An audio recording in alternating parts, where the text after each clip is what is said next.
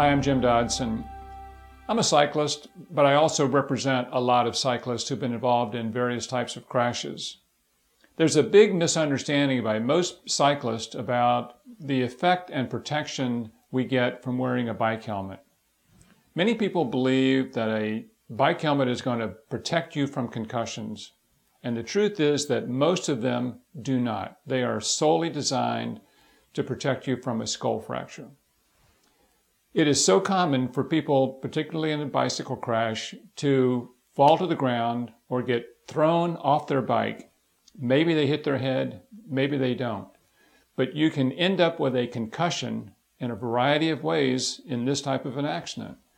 The first is that if you hit your head violently, you could result in a concussion. But you don't have to hit your head in order to have a concussion. Just simply the stop and the force of the brain moving within the skull because you stopped quickly or were thrown to the ground quickly, even without hitting your head.